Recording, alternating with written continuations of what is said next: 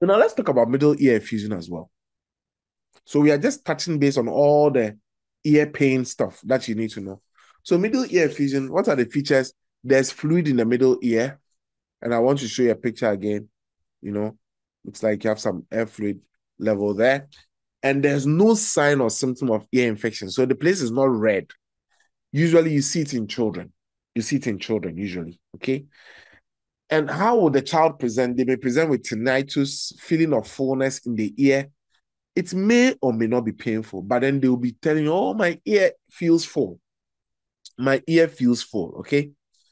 What are you going to see on otoscopy? So that's an otoscope. There may be discoloration of the eardrum.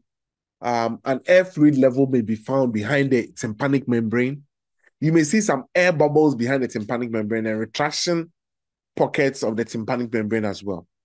And if you at times cause some insufflation, like putting some air in there, the eardrum does not move.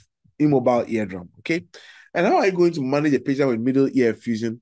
Most of the time, you don't give any antibiotics because it's not an infection. You monitor them for about 3 months. And then you can refer them for ENT to maybe get tubes, depending on how the patient is doing. And if the patient is having maybe recurrent adenoid infections and tonsillitis, then they may do an adenectomy as well, adenoidectomy as well. That's middle ear effusion for you. What are the complications of children with middle ear effusion? They may have speech delay. They may have learning problems. They may have chronic mastoiditis.